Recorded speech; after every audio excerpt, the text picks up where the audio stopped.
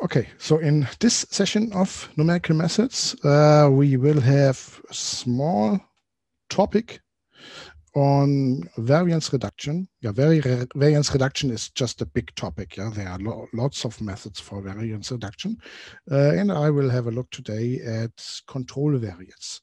So the section on control variates in the script is here just at the end of our section on time discretization of stochastic processes. But of course, it has nothing to do with stochastic processes. It's actually related to the Monte-Carlo method. But I use it here because I will later have a nice example where we value an option using the simulation of a Black-Scholes model, and then do some variance reduction of this valuation. But the concept is quite general, as you also see now from the slides. Monte-Carlo control variates like to reduce the variance. So the topic is here variance reduction. And recall that if we go back many sessions to our Monte-Carlo convergence rate, then we have that the convergence depended here on the parameter sigma, though there was here sigma in this bound. Yeah?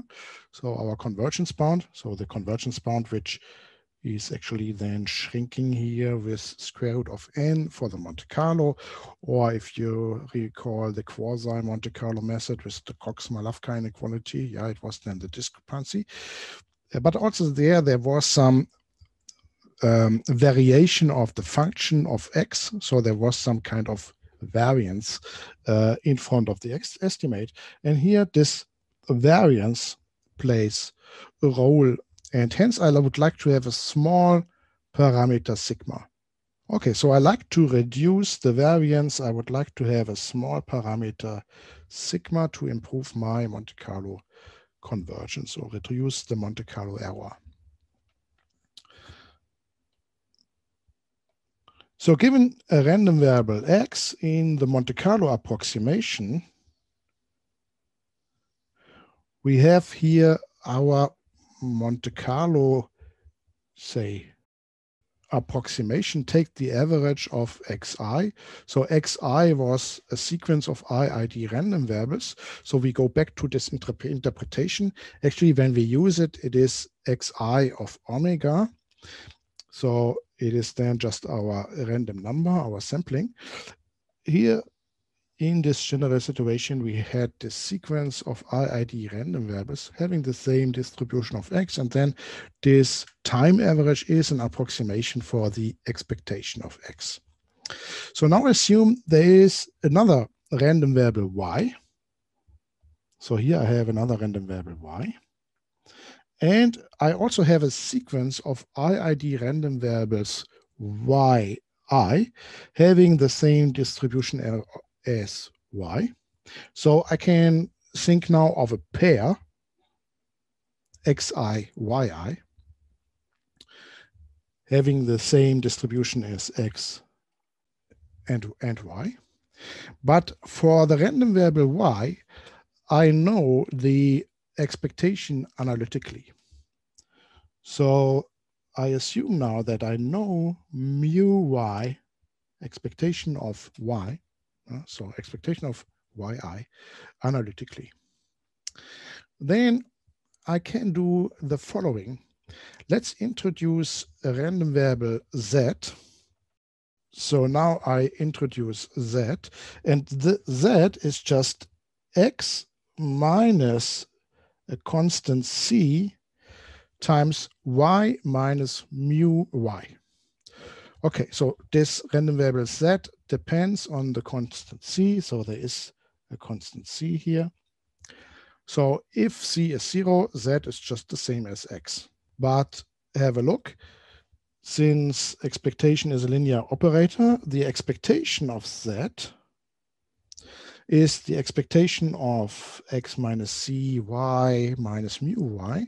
So is the expectation of x minus c times C is a constant. I can move it in front of the expectation. Expectation of Y minus expectation of Y. So the expectation of this here is 0. So I have that the expectation of Z is actually the same as the expectation of X. So if I'm just interested in the expectation, I can also use the random variable Z. So if you now think of a financial product, instead of calculating expectation of V star, I could also calculate the expectation of some other random variable, which is constructed in this way, that I subtract another random variable minus its expectation from it. Well, this is a very trivial thing. So now I can approximate the expectation of Z by the Monte-Carlo approximation. So I have here 1 divided by n, take the sum over these zi. So it's the Monte-Carlo approximation of E of Z. And since E of Z is equal to E of X, it's the Monte-Carlo approximation of E of X. So it's just another Monte-Carlo approximation of my expectation of X. So I could also use this. Why am I doing this? Well, consider the case that X and Y are equal and C is equal to 1. So what am I doing here? I'm taking X, I'm subtracting X, and minus minus gives a plus. I'm adding the analytic value of the expectation. So actually I remove all the randomness and replace it by the analytic value of the expectation.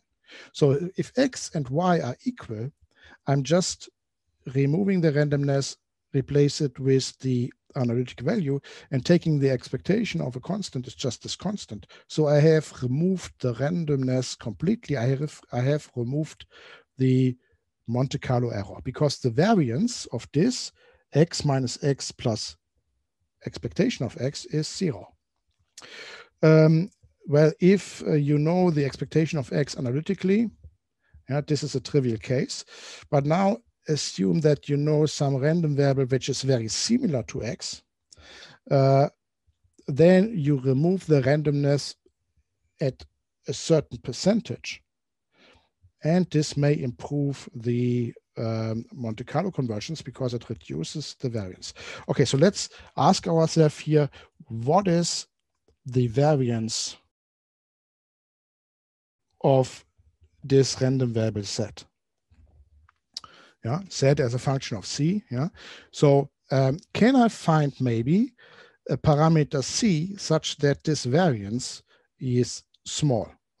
So I optimize now the parameter C to find the smallest variance. Well, since C is equal to 0, I have Z is equal to X. I can make the variance less or equal to the original one.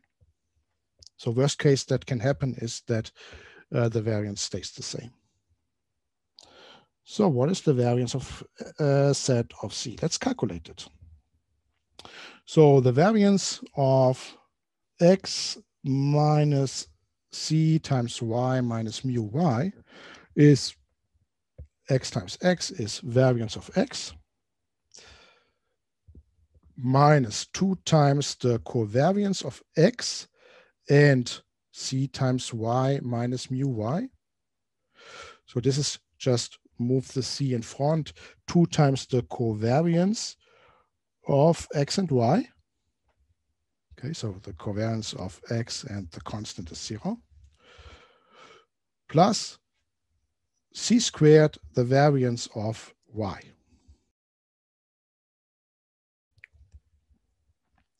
Okay, so now I would like to minimize this. So find the constant C such that this becomes small. So you see, if C is 0, it is just the same as the variance of X.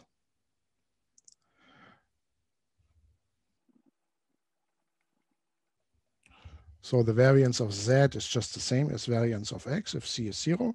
And now try to find c such that this becomes small? Well, this becomes small if the first derivative is 0. If I differentiate this, I get minus 2 times covariance x and y plus 2 times c times the variance of y. So cancel the 2, divide by the variance of y. So I get that the minimum here is attained at C star, which is the ratio of the covariance of x and y and the variance of y. So you see this constant C, if x and y are the same random variable, covariance of x and y is just the variance of x, and if they are the same, it's just the variance of y. So if x and y are just the same, then this C star is equal to 1. And it just means that here, subtract 1 unit of the same random variable and add the analytic value. In the other cases, here the covariance models what is the part that is similar between the two, and subtract that part.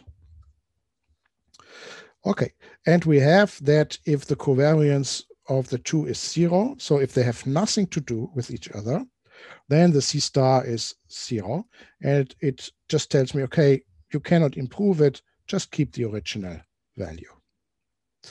So in any case, I'm improving it, or I just have the same as before. Yeah, so it is less or equal, the variance is less or equal than the original one. So I call now this additional part, which I'm subtracting from the random variable, I call it control variate, and the result of this, I call it the controlled random variable. So let's have a look at this. Yeah, it's a nice method to improve the Monte-Carlo conversions, or to reduce the Monte-Carlo error. And let's have a look at this in the context here of an valuation of an option under a Black-Scholes model. So I have now here a Black-Scholes model. So my model is ds is okay, rs dt plus sigma s dw, some initial value, and I have an exotic payoff under this model.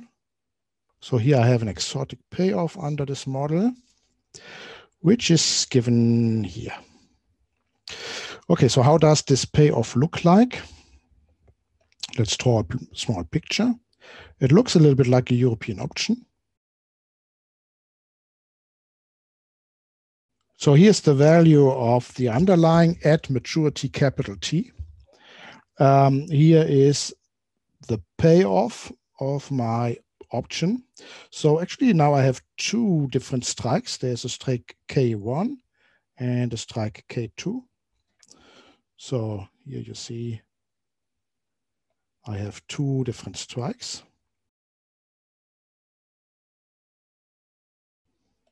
So the guy looks a little bit like a European option. So if I'm below K1, I get 0. If I'm above K2, I get S minus K1. Yeah? So it looks a little bit like what you get for an European option. So you get S minus K1 here. But in between, it is a little bit different. And it is the quadratic function S minus K1 squared. Okay, and to connect the endpoints, yeah, for S equals K1, it's 0.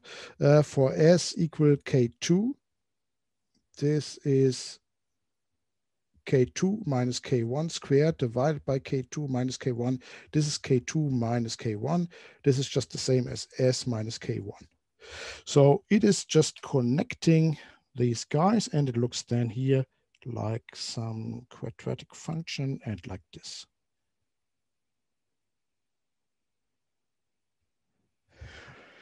Okay, so I just invented this red line here, yeah, this exotic payoff. So we have a somewhat exotic payoff function here.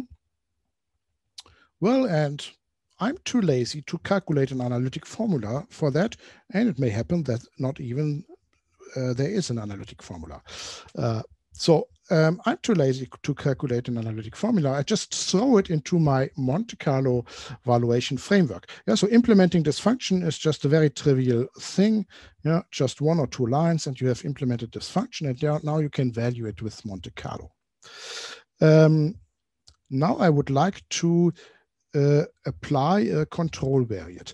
And sometimes control variates are just a little bit an art. Yeah? So which random variable do we know for which we know an analytic value and which is very similar to this guy?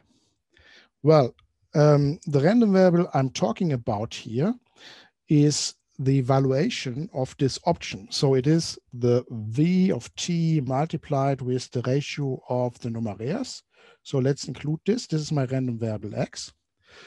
And what I could do is just use the European option with strike k1. Because this is just under a Black-Scholes model, Black-Scholes formula. So I know that the value expectation of y is just Black-Scholes formula. So I have an analytic formula. So my control variate is the blue line. And what is the right value for c? I could go back now to the slide and try to numerically calculate here the optimal c. We will also do this, calculate it numerically. But maybe I do not have this, yeah, I just have a guess. Let's take c equal to 1, because the two guys are very similar. And maybe c equals to 1 already does it. So if you do not calculate c, it's maybe enough to just work with a guess. Alternatively, you can calculate c using Monte-Carlo estimates. Yeah, so you can use Monte-Carlo simulation to estimate c. Okay, if you use c equal to 1, it means that I calculate here the difference. Let's do that here. C equals to 1. This means I'm looking at the random variable z, which is x minus y plus mu y. So, and x minus y, so this brown part here, is the difference of the two payoffs, the red line minus the blue line, multiplied with the ratio of the numeraire.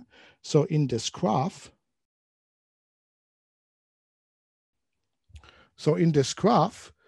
what's here is just this little function here.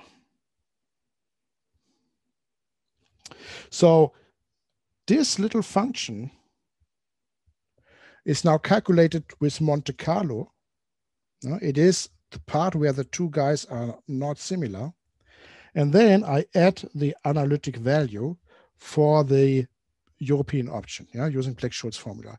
And you now remember from our Monte-Carlo convergence rate that what enters is the variance of the guy which we approximate, and the variance of this guy is very small.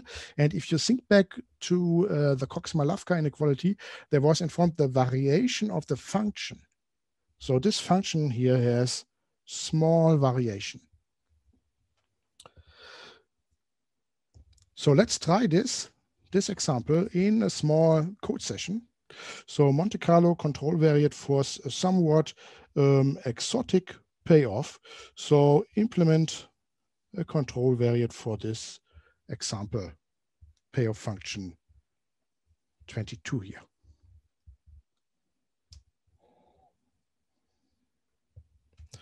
So let's create here in a package Monte-Carlo control variate a small experiment. So let's call this class Monte-Carlo control variate experiment, and I do everything in a single main method. Yeah, it's just a demonstration.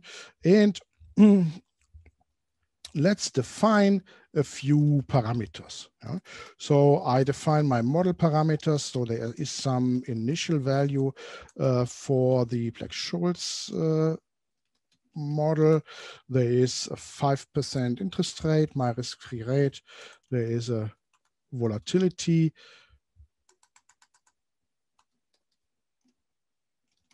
Which is maybe 20%. This is my model. Then I have a time discretization.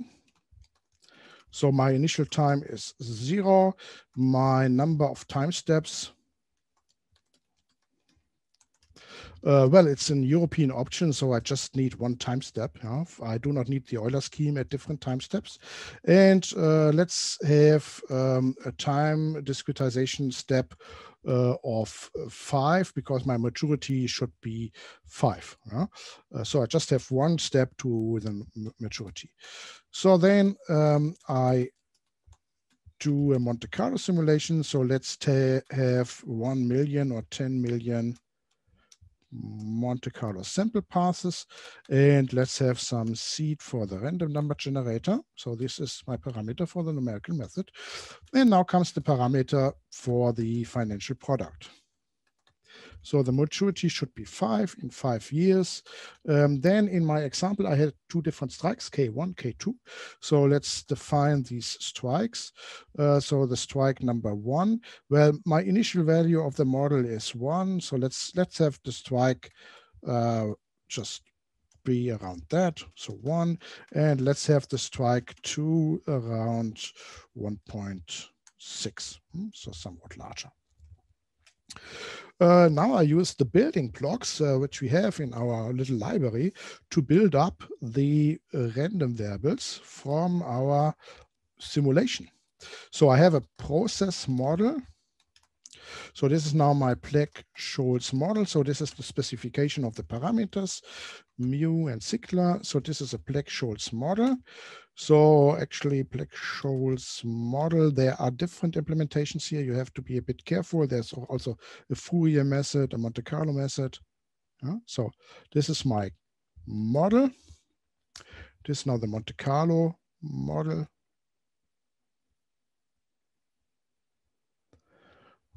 Consuming the model parameters. So the next guy is the Brownian motion. So the Brownian motion needs a time discretization. So let's create a time discretization. I just use the time discretization here. Time discretization, there are different ways of constructing this, and there is one with initial value number of time steps. This is the guy which I like, and my delta t. And he's nicely, because I choose the name here accordingly, nicely auto-completing this for me. Then I can create the Brownian motion, so stochastic driver. So I create the Brownian motion. I use the one that here has a Mersenne twister directly, yeah, so I do not need a separate random number generator. Time discretization, then the second parameter is number of factors, so that should be corrected. It's just one-dimensional, delta W, number of paths, and the seed. Okay, these parameters are correct. So now we have the Brownian motion. Okay, and now I create the numerical scheme. So the time discrete process from the Brownian motion and my model. So that here is now my Monte-Carlo process, or my process. So there I use my Euler scheme.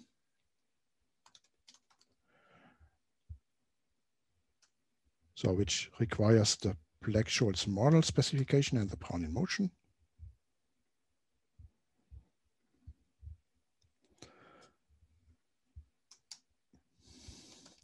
And then I wrap this in my valuation model. So this was my Monte-Carlo asset model. So this is now the Black-Scholes Monte-Carlo simulation model. Okay, so I just use this wrapper, which we had in the previous session, Monte-Carlo asset model from this process. Yeah, so you see the difference between these two steps here is if you go to process, you just have get process value, yeah, as a function here, time and component index. And if you now ask here the Black-Scholes model, then you have the get asset value, time and index. So it's just the renaming, but you also have the get numeraire. Yeah? So I now can just ask this guy for all the quantities. So now this guy provides all the quantities, so we can value an option. Let's value an European option. So start with the European option. So every guy is now a random variable. So I specify now my underlying. So my underlying is ask the model for the stock at what time, at maturity, and it is just a one-dimensional process, so it is stock number 0. So in case you are simulating multiple guys, yeah, a basket, yeah, there could be 1, 2, 3, 4 here for different stocks.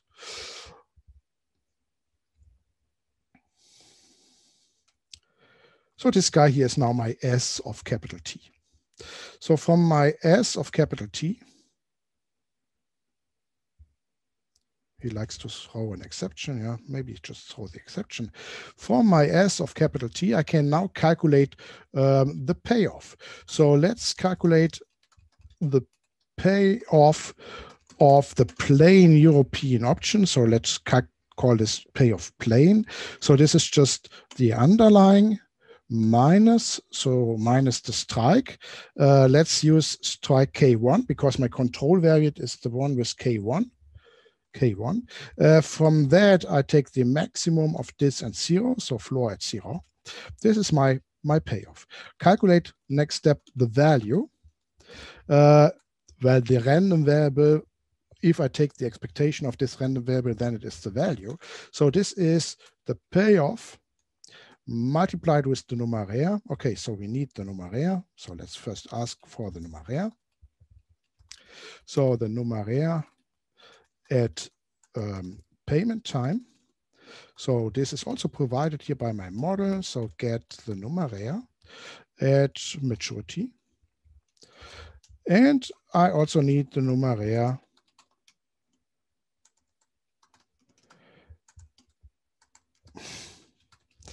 at evaluation time.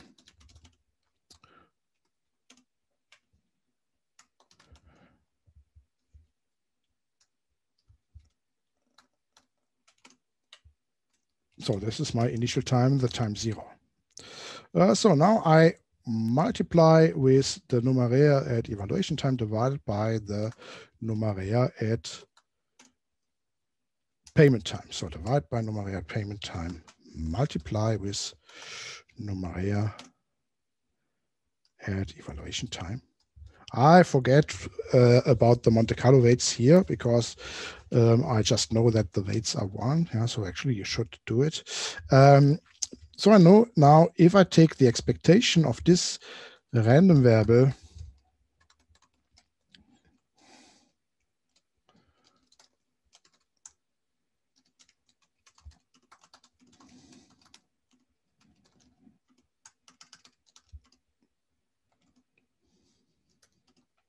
so I ask here this random variable, calculate the expectation and then convert to a double and print this, then this should be the value of the financial derivative.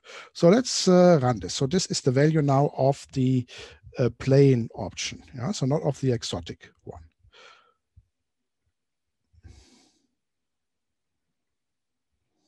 Okay, so you see there's some 29% as the value. Let's check if this is true by also calculating the analytic value. So there is the value analytic. So I know that there is an analytic formula. There is a Black-Scholes option value here.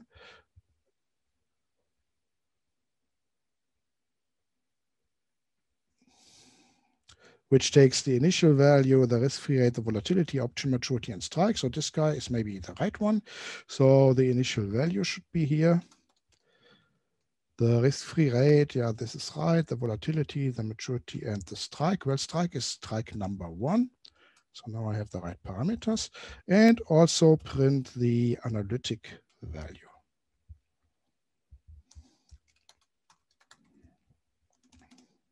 Of the prevailing option. So I print this guy. So let's check the output. Okay, so this looks nice. I have an error here at digit number 4.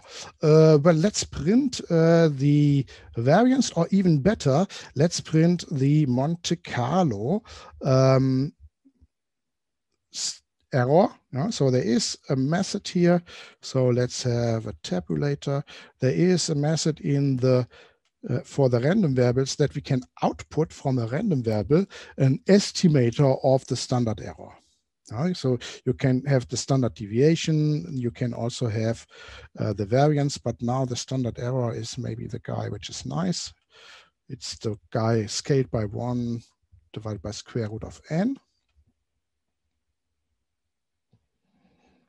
Okay, and you see this is some 10 to the minus 4.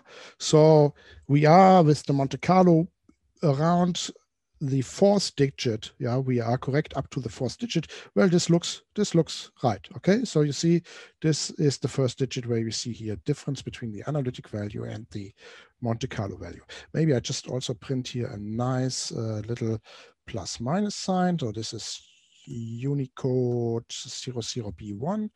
So now the output looks nice. Yeah, so we have a plus minus that one. Yeah, so that is now my output. This is the valuation of the plain option. So now calculate the exotic one. So we go back.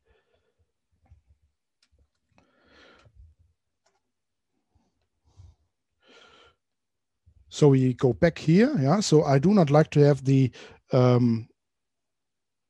European option payoff. So here the blue line.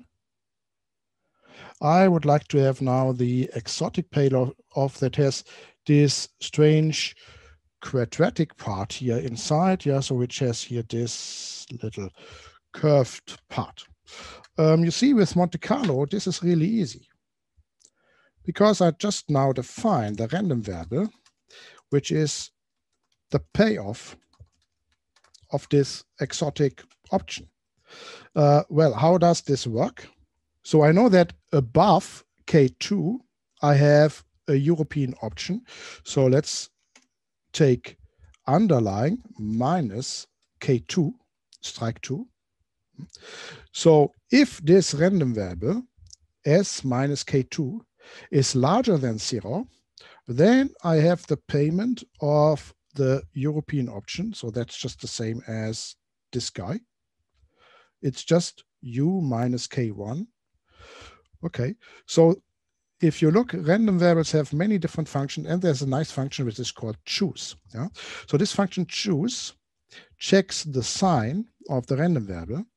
And if this random variable on the left-hand side is positive, it will use the first argument. Otherwise, it will use the second argument. And this goes path by path. Yeah, it's a pathwise operator. A very nice function. Yeah? So I choose now, and I have the value of the plain one if I'm above K2. And below K2, I just have, let's have a look here, S minus K squared divided by K2 minus K1.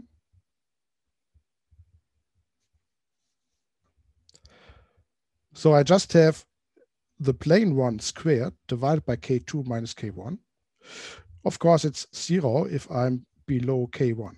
So I have, if this trigger is negative, I just have the plain payoff squared divided by strike 2 minus strike 1.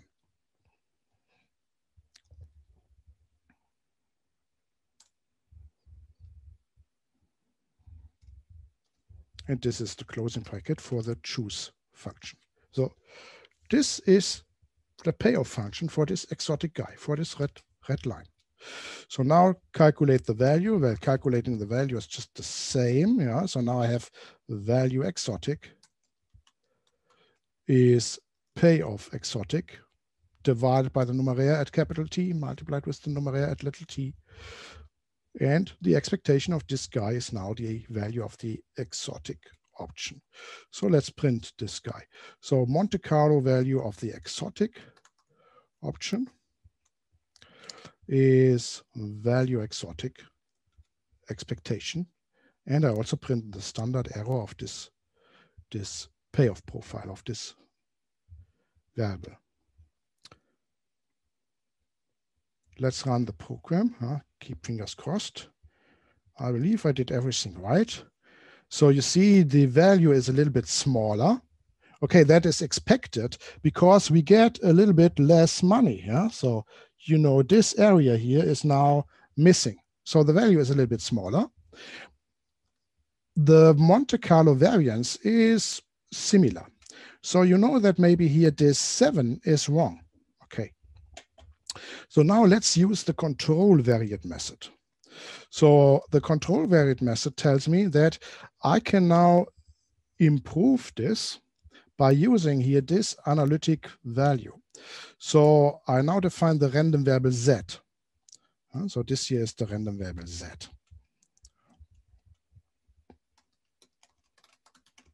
So the random variable z is now value or say, yeah, value exotic controlled. Okay, so I use x, my x is the value exotic, minus c times y minus mu y. So let's define some c. And start with the guess that we had on the slide. Just start with 1 because I believe the two are so similar. So minus the value plane minus the analytic value multiplied with c. Yeah, so this is now x minus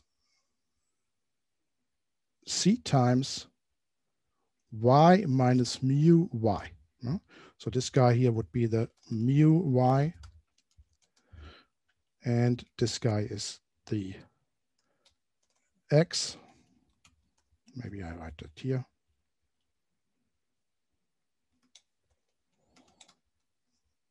And this guy is the y.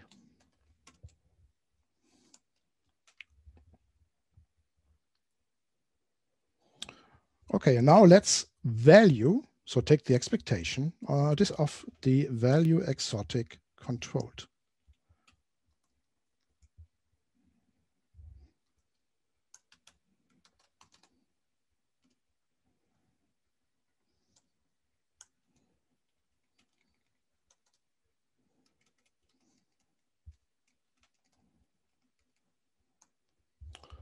So I take the expectation of this guy and I also print the standard error of this guy.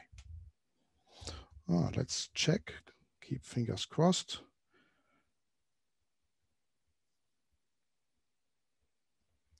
Okay, so you see the Monte-Carlo error is improved by a factor of 10. This means that to achieve this improvement, you would have to use 100 times the passes, because it is square root of n. Convergence rate is square root of n. Yeah? So I would need 100 times the time to calculate this, to improve this. And you see, indeed, the 7 is not correct. Yeah? There should be a 5 here. Because now the error is at the 5th digit. Okay, so you see that the controlled variable here is really, really improved. So now I can improve the valuation of this exotic payoff. If you go back to the slide, I had here that the optimal value for the C is the covariance of X and Y divided by the variance of Y. Well, I do not know the analytic value for these guys, but I can calculate them by Monte-Carlo. And surprisingly, this is also just a single line. And now you also see that it's very nice that we have this object-oriented framework that we work with random variable, because now I can just ask the random variables for this. So I need to calculate the covariance. Let's go back. The covariance of X and Y. So X is the value plane. X is the value exotic. So covariance is value exotic minus the expectation of value exotic multiplied with value plane minus the expectation of value plane. And the expectation of this product is the covariance. Okay, so then I divide by the variance of, so here I can take expectation. And I divide by the variance of, okay, so what do I need? The variance of Y. So this is the variance of my plane. So value plane. And there is a get variance.